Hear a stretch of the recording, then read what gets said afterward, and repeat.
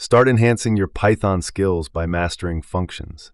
Functions help you organize your code into reusable blocks. This makes your code more readable and maintainable. Here's a list of numbers. We aim to square each element. This task is efficiently handled with a function. Lists in Python are mutable, allowing easy manipulation of data. Next, we define square numbers, a function that takes a list and returns a new list with squared values. Comprehensions offer a concise way to create lists by iterating over elements. We call square numbers within the main function. Using separate functions keeps your code clean, and each function has a single responsibility, which is a key aspect of writing efficient code. Finally, ensure your script runs correctly by using the if gulp equals go main structure. It guarantees that your code runs only when it is the main module, not when imported. Stop wasting time, grab the full cheat sheet at pdf.vornixlabs.com.